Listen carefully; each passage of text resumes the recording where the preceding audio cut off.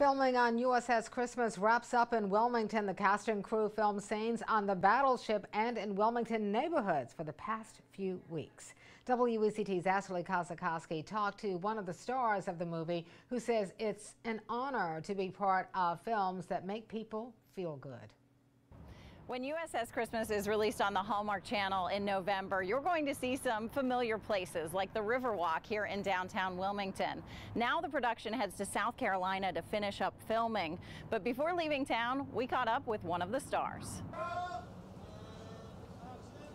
Trevor Donovan is one of the faces of Hallmark's popular Christmas movies, starring in a handful of them already. I didn't realize how many people watch these movies during the holidays, during Christmas especially, until I started doing them and getting recognized by, you wouldn't believe the people. I was in Napa Auto Parts in my hometown of Mammoth Lakes, California, population 7,000 people, and these bikers came in their 50s and 60s with big old gray beards and leather jackets and went, "Merry Me a Christmas!"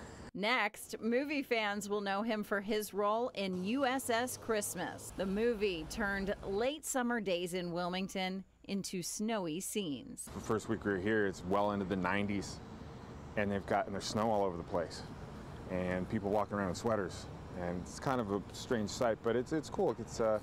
There's something very, for me, nostalgic and endearing about Christmas decorations and snow on the ground. While those Christmas feelings are the same year after year, filming this movie was quite different. The experience has been really bizarre. It's really bizarre because the protocols and everything to keep the entire cast and crew safe and COVID-free, requires masks and shield distancing, and that's a hard thing to do on a set when there's 60 people in close quarters and stuff. It complicates the process. Trevor and the crew are tested several times a week, so the movie will look like life before COVID, with characters safe to snuggle. Kissing scenes are still in there.